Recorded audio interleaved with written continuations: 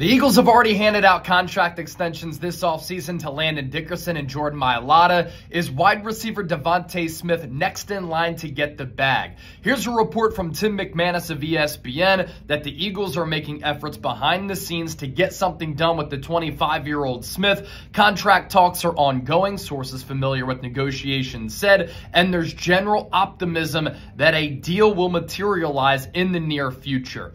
He also mentioned that Smitty could demand about $25 million per year. That's the same average annual value as his fellow wide receiver in A.J. Brown. That would make them both tied for the fourth highest paid wide receiver in the NFL. And Philadelphia has a dubious history of missing on wide receivers in the NFL draft. They finally hit on the Heisman Trophy winner. I think it's a no-brainer to lock him up for the future. He's also everything that the Eagles are about as an organization and fan base.